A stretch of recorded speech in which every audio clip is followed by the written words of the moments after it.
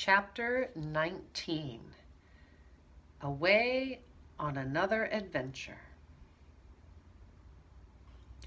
"We can't do anything this evening," said Mr. Spells. "That's quite certain. Anyway, the first thing to do is to find out where the Wandering Castle is." "Don't you know?" said Molly in surprise, as she thought that Mr. Spells knew everything. "Well, I know where it was last year, and the year before, and even last month," said Mr. Spells, "but I don't know where it is now. It may have wandered anywhere." "Does it move about?" asked Peter in amazement. "Oh, good gracious, yes, it's always wandering," said the enchanter. "One day it may be here, the next day it's somewhere else. Giant Twisty finds that very useful because he's always getting into trouble because of his very bad ways. And it's very convenient to have a castle that can slip away in the night." "It's going to be very difficult to find, isn't it?" said Molly. "I mean, even if we can find out where it is now, it may not be there when we get there." "Well, it's true, but there's a chance it may rest in the same place for some weeks," said Mr. Spells. "Winks, what are you doing?" Winks jumped. I was just stirring this stuff in the pot," he said. "Look at your hands," thundered Mr. Spells. "You've been dipping them in, and now see what you've done, you meddlesome little brownie." Winks looked at his hands. Oh dear, they were bright blue. He stared at them in horror. "Now you know what your grandmother's pigs must have felt like when you turned them blue," said the enchanter. "Well, you keep your hands blue. Every time you look at them, you can say to yourself, 'I will not meddle, I will not meddle.'" Winks put his hands into his pockets, looking very sad. "Well, children," said Mr. Spells, "I think you'd better leave things to me tonight. I'll do my best to find out where the Wandering Castle happens to be in the moment, and we will make a good plan to get back the chair and Pixie. Can you come along early tomorrow morning?" "Yes, we'll ask Mother to let us go out for the day," said Peter. "Come on, Molly. Thank you, Mr. Spells, for your help. Goodbye, Mrs. Spells. Goodbye, Cinders." "You can go out this door if you'd like," said the enchanter, and the children suddenly saw a small silver door gleaming in the wall near the window that looked out on the hillside. They were quite sure it had not been there before. Cinders opened it for them. He bowed politely to the children, but dug a claw into Winks, who yelled and shot outside in a hurry. Winks shook a bright blue fist at the cat. "Where are we?" said Peter, as they walked down the hillside, now filled with shadows as the sun sank low. "Well, goodness, look, there's our garden." And so it was, just nearby.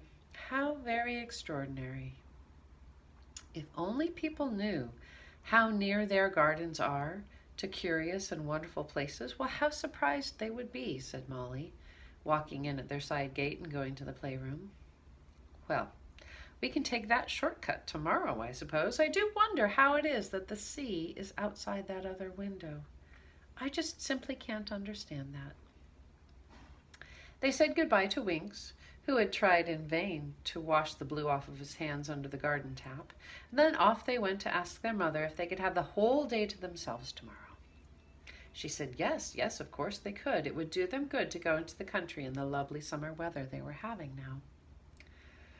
"Well, I don't know what Mother would say if she knew that we actually were going to go hunt for Giant Twisty and his wandering castle," said Peter. "I suppose she just wouldn't believe it." The next day the children had breakfast very early indeed, and then they set off down the garden to collect Winks.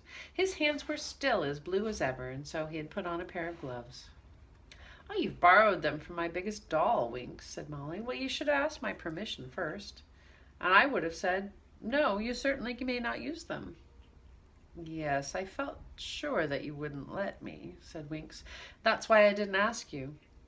I'll take good care of them, Molly. Really, I will. Your dolly doesn't mind a bit." They went out of the garden gate and they looked around. Now, where was that shortcut now? They couldn't find it at all, but Winks spotted it. "I've got good eyes for seeing strange things, better than you," he said. "I can see a little shining path in the grass that you really can't see. Follow me." "Well, you must be right," said Peter, as Winks led them straight over the grass to the same trees on the same sunny hillside as they had seen the day before. "Well, there's the little silver door," Cinders opened it as they came nearby. Winks shot in so quickly that he didn't have time to scratch the brownie, although he did try. Mr. Spells was there, surrounded by papers and old books of all kinds. "My mother is still asleep in bed," he said. "I'm glad you're early. We can start off straight away." "Oh, have you found out where the Wandering Castle is?" asked Molly in delight. "Did your magic books tell you?" "They helped," said Mr. Spells, "and Cinders and I did a little find-out spell that we know. Wandering Castle is now on the island belonging to the giant Small One, Twisty's brother." "Giant Small One? That's a funny name," said Molly.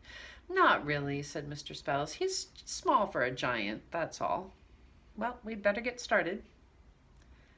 "Well, how can we get to an island?" said Peter. "We haven't a wishing chair to fly over the sea." "Oh, that doesn't matter," said Mr. Spells. "Cinders has been getting my ship ready." He pointed to the window that so surprisingly looked out onto the sea. The children stared in wonder and delight. A most beautiful ship rocked gently on the calm blue waters, a picture of loveliness with its big white sails. Molly cried out in joy, "What a beauty! And look, it's called the Molly." "That's just a little compliment to you," said Mr. Spells with a smile. "Also, it's supposed to be lucky to sail in a ship bearing one of the passengers' names. Well, shall we set off? The wind is just right." Cinders opened a window. Just outside was a stone ledge with steps leading down to a tiny jetty. Cinders went first and helped Molly down. They all stepped aboard the beautiful white-sailed ship. Mr. Spills took the tiller.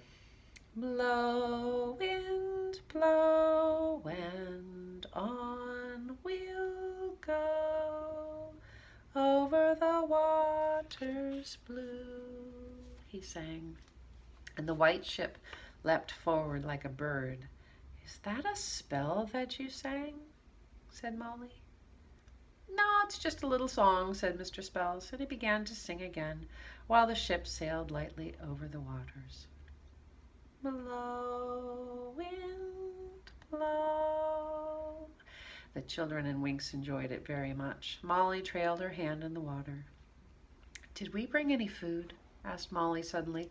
"I'm hungry." "No," said Mr. Spells, and everyone at once looked rather gloomy. "Enchanters don't need to," he said. "I always carry a spell in my pocket that I use when I need any food." And so soon they were all eating and drinking as the ship sped on and on. For 2 hours the ship sailed on, and then Cinders gave a shout. "Land ahoy! It's the island, Mr. Spells, sir."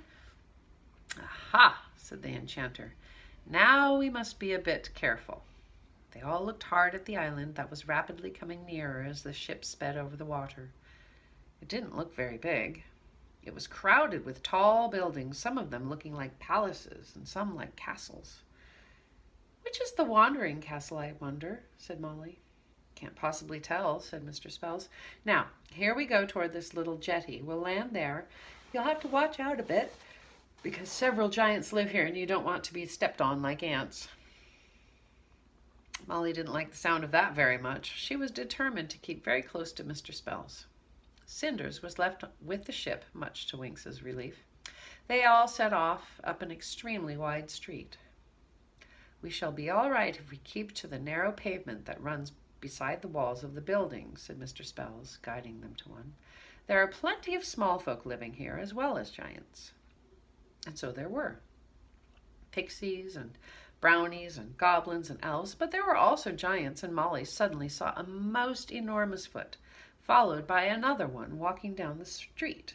She shrank close to Mr. Spells. When the giant came by, the children tried to see up to the top of him, but he was too tall. "That is a large-sized giant," said Mr. Spells. "I know him. Nice fellow. Called Too Big. Here's a smaller one." It was exciting and extraordinary to see giants walking about. Mr. Spells guided them to a palace, not quite so tall as some of the buildings. "Ah, this is where Giant Small One lives, the giant that the island belongs to. Come along. We will ask him whereabout his brother's Wandering Castle is. Don't be afraid. I am much more powerful than he is, and he knows it." And so they went up a long, long flight of steps. At the top was a big open door leading into a vast hall. At the end of the hall sat a giant, but he was such a small one that he wasn't really more than twice the size of the enchanter himself. "Advance, Mr. Spells, and pay your respects to Giant Small One," boomed an enormous voice from somewhere. And Mr. Spells boldly went forward. Now, to find out what they all wanted to know. And when we next read together, it will be chapter 20, Wandering Castle at Last.